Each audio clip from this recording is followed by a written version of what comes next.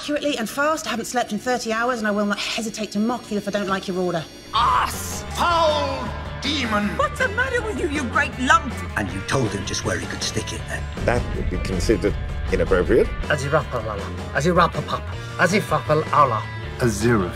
The traitor. Somebody could just walk right into my shop and just take records. If I owned a record shop, I'd be more worried about people breaking in and leaving more records behind.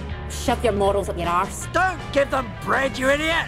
You idiot send an idiot to lead a gang of idiots to attack a bookshop. You lot are ridiculous. Please, Maggie. Yes, please, Maggie. You're nothing, Maggie. You want to come in here and say that to my face? I will curse God and... Whoa, whoa, whoa. That never ends well. You're talking utter balderdash. I mean, complete piffle. Are you making fun of me? Would you know if I was?